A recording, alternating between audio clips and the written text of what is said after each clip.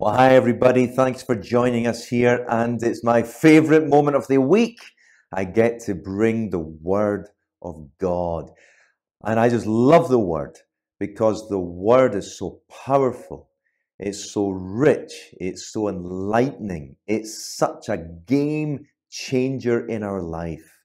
Do you know what? I was just walking with someone the other day, and they were telling me that they could pray pretty well. They prayed regularly, but they found it difficult to read the Word regularly.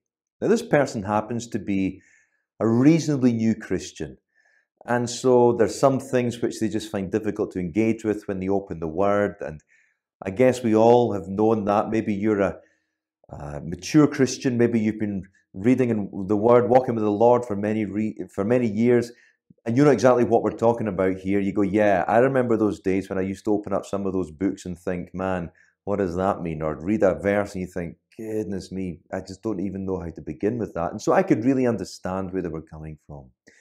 So I gave them some advice about where to begin in the Bible. And actually, if you're interested to know, that advice was to begin with some of the Gospels, particularly Matthew, Mark, and Luke, because they're just stories and introduce us immediately to Jesus.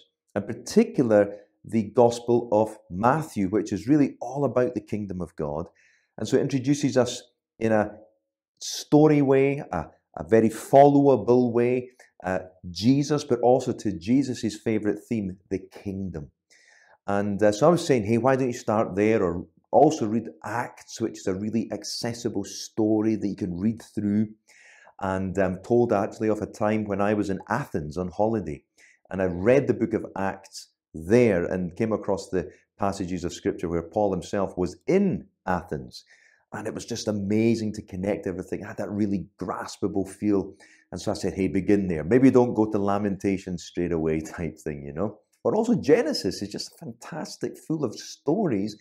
And when man realizes that those stories are trying to show us Jesus. So we think of Noah and we think of Abraham, we think of Joseph and all of the parallels that are there, showing us actually God was trying to tell us about Jesus all along.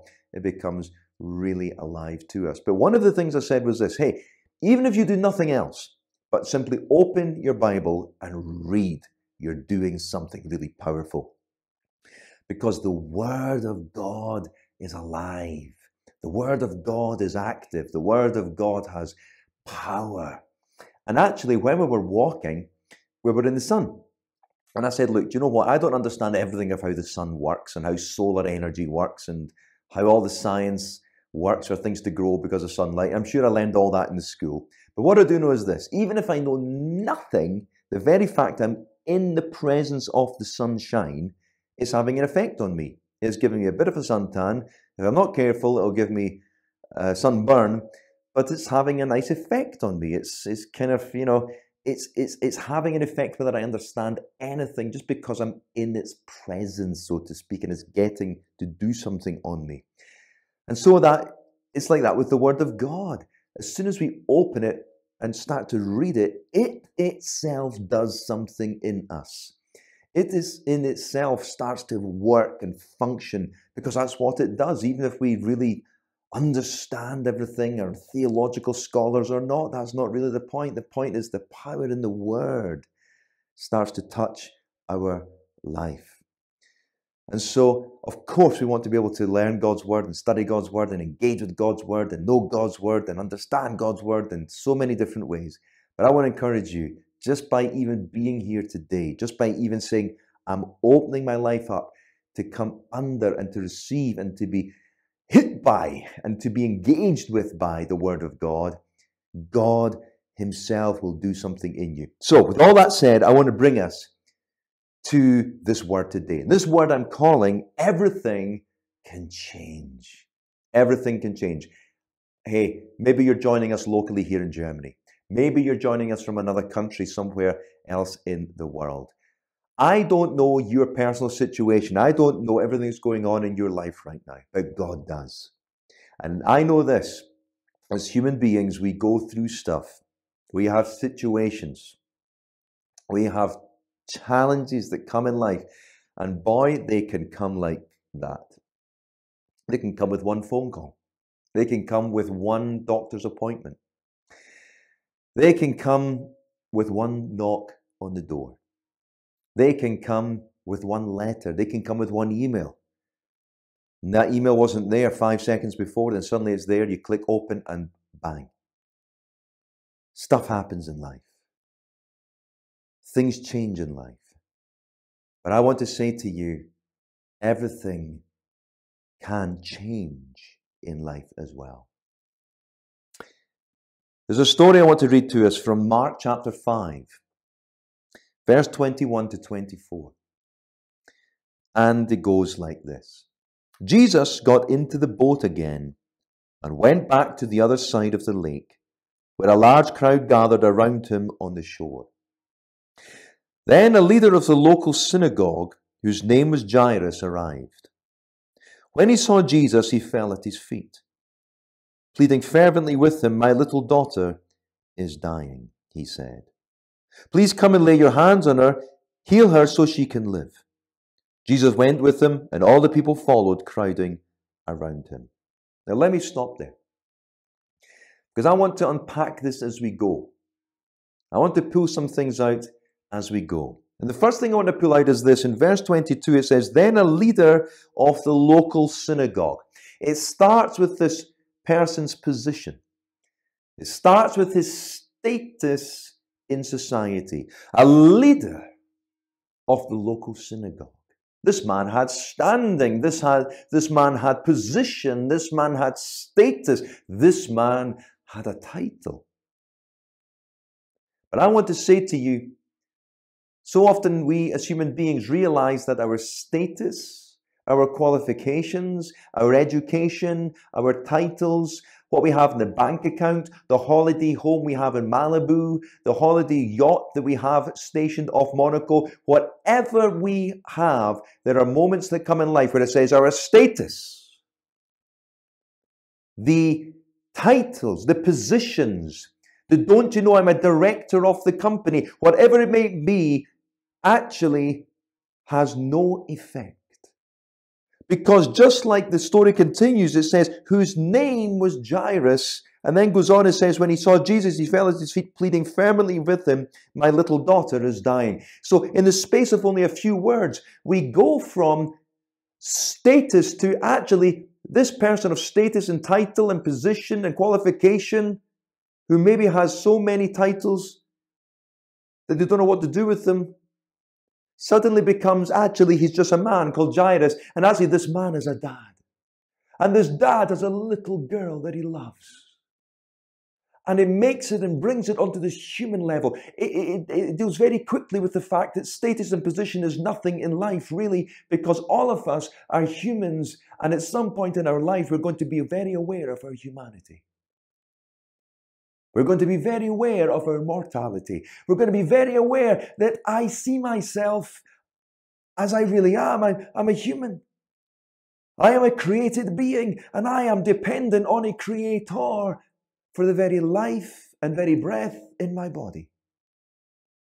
And there's moments in life that we become very aware of our humanity, very aware that there is not one qualification or one position or one paycheck or one possession that can make any difference, because as a human right now, I am dependent on deity. I am dependent on divinity. I am dependent on God as a human being.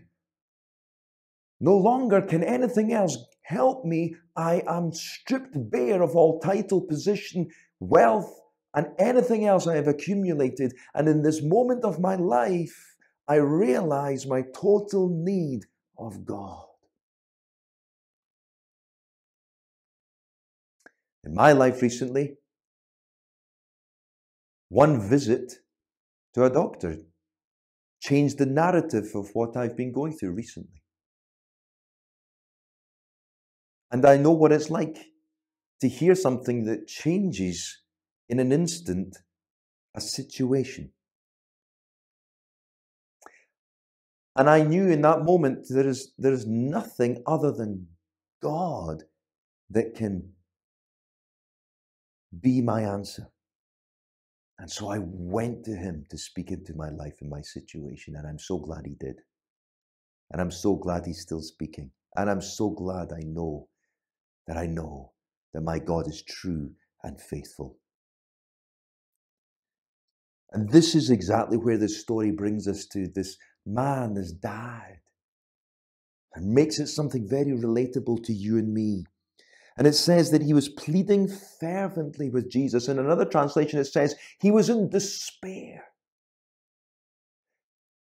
Despair brings many people to Jesus. That moment when there is nowhere else I can go. There is nothing else that can give me any possible answer. I am at the end of myself, at the end of my contact list, at the end of my wealth ability, at the end of my education qualification ability. Not that there is anything wrong in those things, but we suddenly become aware of our humanity. And I said, I am utterly dependent. I have no other answer other than you. And as a dad of a little girl, I'm coming to you. And I'm asking you to do what no human can do. I'm asking you to do what no one else can do. I'm asking you to do what nothing else can facilitate. As a human being, I'm fully and utterly dependent on you, God, to move and to do what God alone can do. I'm 100% fervently pleading with you. I am in despair. Many people get to that moment of despair before they reach out to God. The gospel never changes. The fact that God is ready, willing, and able to reach out and to change a life never changes. The message of hope in Christ never changes. It's just that the circumstances of people who at one point were not ready to hear, who said everything is fine in life, who said my career is going great, who said everything is fine with my family, who said I don't need anything to lean on. Suddenly something changes and they are faced with their humanity. Suddenly something changes and in despair they say, what was that you were saying again about a supernatural God? Suddenly something changes in their life which makes them ready to say, please tell me in my despair, I'm ready to receive from God. I've become aware in the last few minutes of my life, my total humanity in need of God. The message doesn't change, but circumstances in life do. And here was a circumstance in his life where he came to God in this moment of need. Are you needing a miracle? Are you needing God himself to step in? Are you aware of your humanity where you need a divine encounter to change the situation? This story will give you hope because this Jesus has not changed. The Bible says Jesus Christ is the same yesterday, today, and forever. He has not changed. And so he goes on his way to go to this man's daughter. And we're going to jump now to verse 35 on to 42. And in between these verses where we stopped in verse 24 and verse 35, there's this story. It's almost like two stories for one here because the story brings in another story, another miracle. And it's actually the woman that presses through the crowd who has a bleeding, and has been bleeding for 12 years, and presses through and takes hold and touches Jesus' garment and said, if I can only touch the hem of his garment, I'll be healed. And she gets healed and he deals with that situation and then is speaking to her. And we pick it up in verse 35 where it says, while he, that's Jesus, was still speaking to this lady, still speaking to her, messengers arrived from the home of Jairus, the leader of the synagogue. They told him, your daughter is dead. There's no use troubling the teacher now. But Jesus overheard them and said to Jairus, do not be afraid, just have faith. Now let's just stop there for a second. And I want us to get into that moment together and imagine what's now going on in the heart and mind of this dad of this little girl. We have a desperate parent. We have a parent who is is desolate with the situation and comes and fervently pleads with Jesus, please come and heal my little girl. Please, she's dying at home. Please just come right now. Lay your hands upon her and do a miracle. And he says, okay, I'm coming. And then on the way, Jesus stops and speaks to this woman and deals with the situation and is still speaking with her. I want you to be with me here in this moment. Imagine what the world is for this dad at this moment. Jesus, why did you stop me? My little girl. The dad wasn't saying, well, of course he's got to stop and talk to everyone. He has to treat everyone fairly. And, I can understand he's a busy guy. And, the dad was saying, I'm just here as a dad. The only thing I care about right now is my little girl.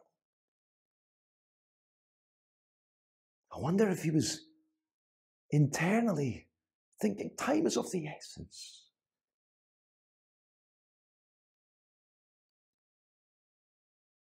And then these messengers come and say, your daughter's dead. There's no use troubling the teacher now. In the middle of this moment of need, others in this man called Jairus' life came and said, this is how the situation is. The situation you have just brought to God, the situation you have just asked Jesus to deal with, the situation you've just come in desperation to him with is actually now over. That was their opinion. Actually, they're now decreeing and saying, we know you've asked Jesus, the God, to deal with something here, but actually it is now like this. The situation is irredeemable. Have you had opinions come your way? Have you brought something to God in prayer? Have you brought something to God in desperation and said, God, I need you? And then others in your life, experts, friends, family, colleagues, whoever they might be, have come and said, it's no use now because this is how it is. And you have believed the report of somebody else on that situation. It seems quite final. She is dead. We're telling you, Jairus, it's over. Maybe in that moment, if you say, well, guys, you must be right. What you say about the situation must be truth. I will now do as you say. I will no longer ask Jesus to come. I'll tell him to stop.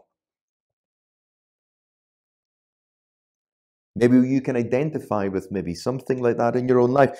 And here's the other thing. They say, there's no use troubling the teacher now. Jesus was a teacher. He taught many things. But isn't it interesting, and I would say to you this, isn't it interesting that they use this title in particular at this moment? Look, you don't need to trouble the teacher anymore.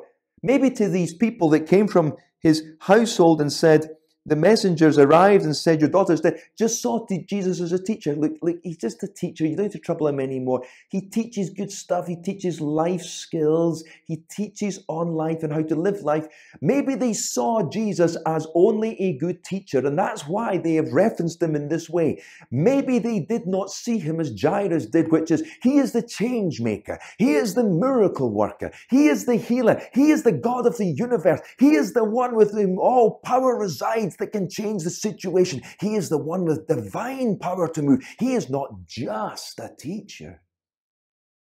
You see, maybe you are seeing God today as a difference maker in your situation, but you have other people in your circle of life who see him only as a good teacher, as a moral guide, and they're saying to you, don't trouble him anymore. He can't do anything anyway.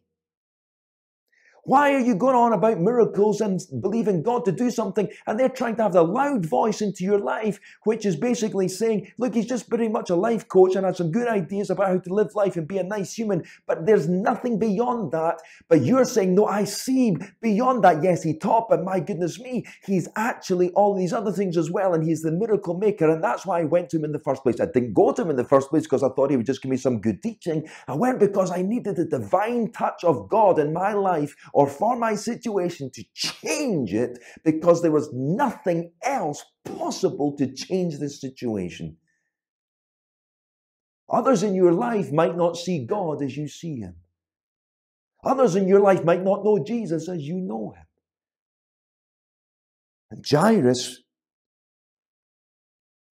then heard from God, from Jesus himself, don't be afraid. Just believe. He didn't say understand. He didn't say analyze. He didn't say dissect. He didn't say question.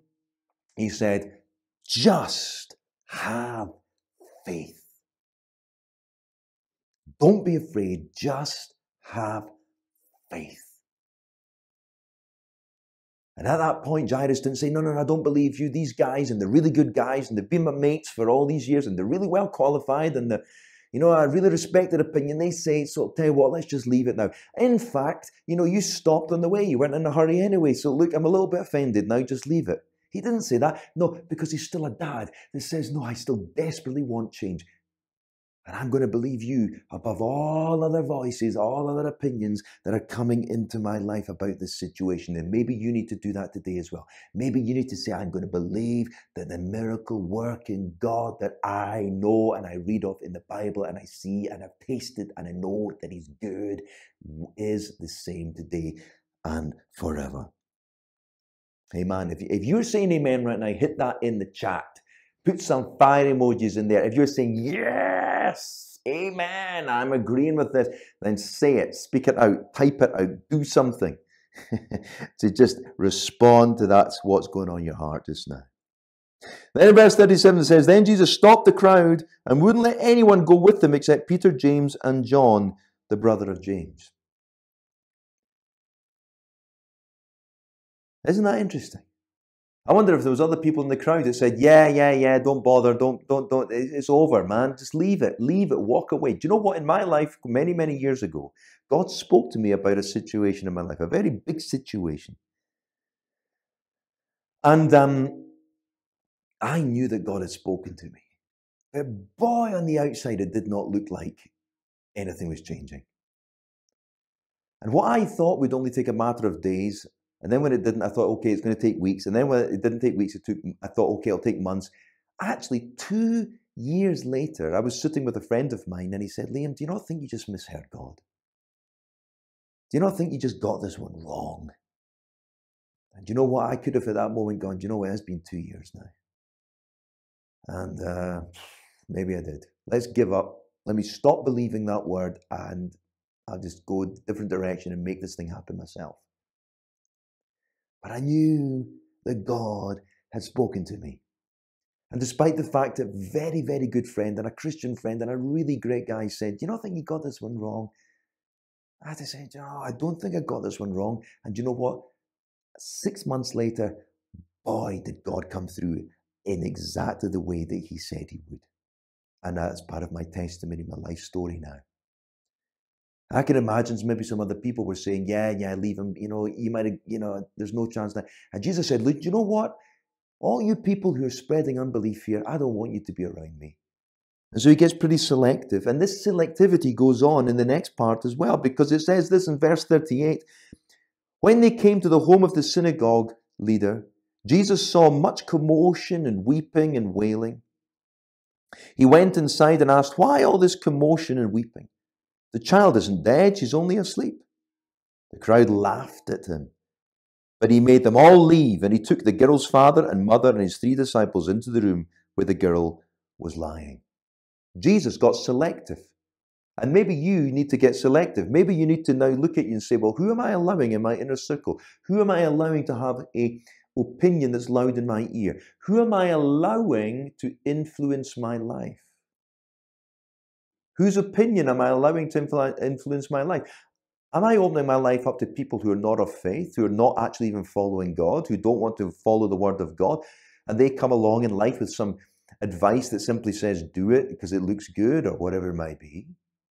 Jesus was not always Mr. Acceptability. He was not Mr. Inclusivity. No, Jesus, as we can see in the stories, was sometimes very selective, very radical, and said, that no longer is getting into my space, and it's not getting into this situation.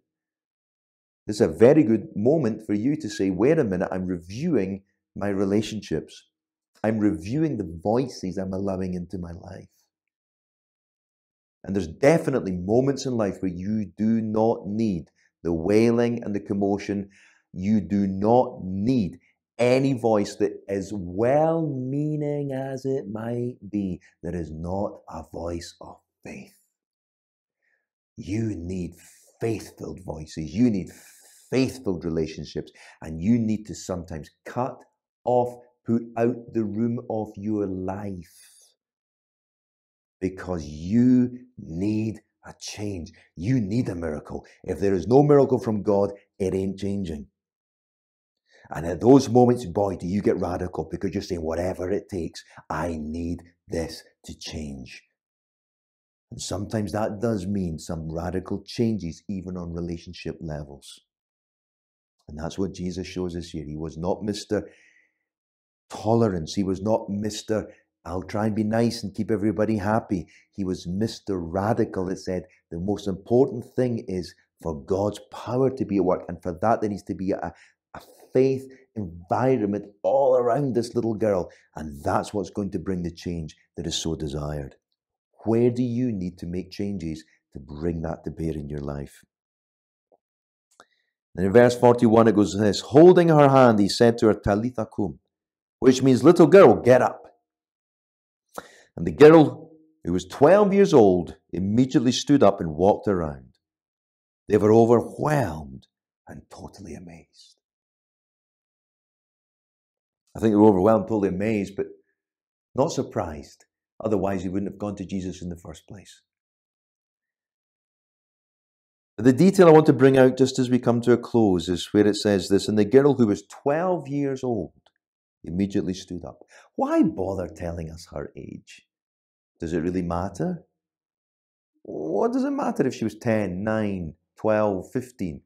In fact, why even mention an age? Why can't it just be, and the girl got well and stood up and was healed?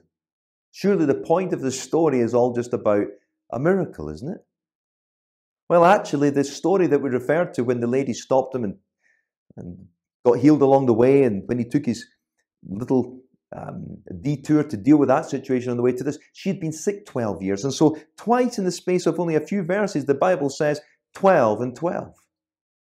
Highlights that for us, leaves that detail in.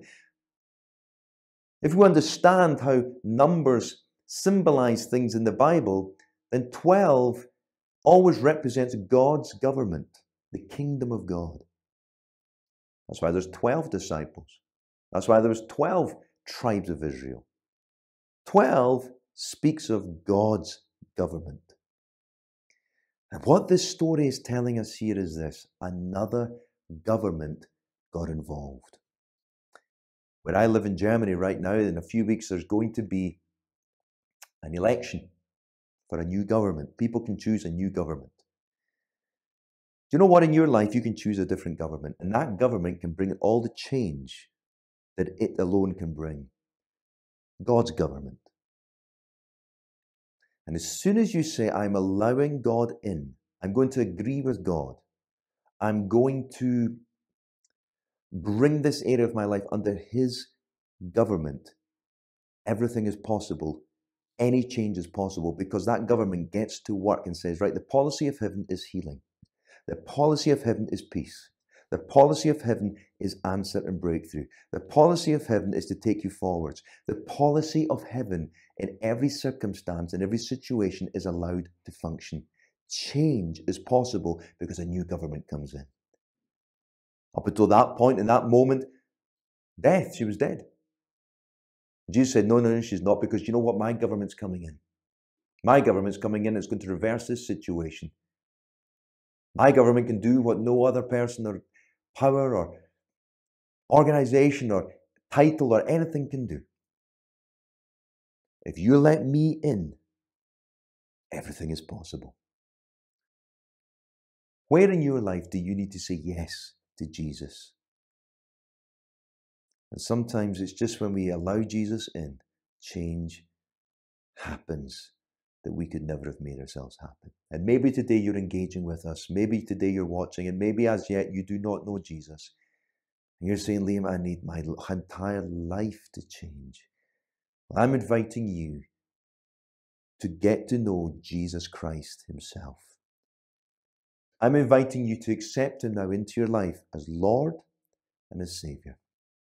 I'm inviting you to open the door for Jesus to come in. And the way to do that, the Bible says, is repent. In other words, say, I'm going to not live my life my own way anymore. I'm going to turn around.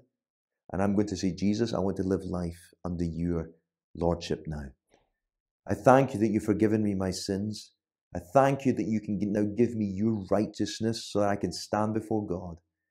I thank you it's nothing to do with me, but it's all to do with you. Now I'm asking you to take the ownership, and I'm asking you to take the leadership of my life and the lordship of my life. I'm now going to live as according to your ways and words. And thank you, God, that I can be your child. And if you just pray that in your own words right now, God is going to respond to that. And then what we'd love to do right now is help you with that. Right now, as I'm speaking here on the Church Online platform, there's a little button appearing that says, I want to give my life to Jesus. Click that. Then after that, there's going to be another button that appears, do you want prayer? Click and say yes as well. That's going to connect you with some of our hosts and some of the leaders here who are going to then pray with you and help you make this decision and help you on that journey. Maybe you're watching later here on YouTube or another social media channel. There's many connection possibilities all around the channel here or on that platform. Connect with us and let us help you on this journey with Jesus. God bless you. I want to assure you, everything and anything can change when Jesus gets involved. Be blessed. Amen. Hey, Pastor Liam here. Thank you so much for having joined us for that word.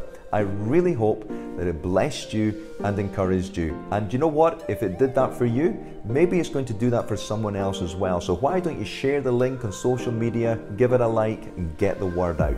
If you would like to sow financially into the ministry here in Europe, you can do so by scanning the QR code or hitting the link in the details below. Thank you so much. We would love to hear from you, so why don't you connect with us and contact us, and the details of how you can do that will be appearing on the screen shortly. We would really love to know who's listening and how it's helping you. Hey, God bless you. Stay in touch, stay healthy, stay well, stay blessed. Praying for you. Bye-bye.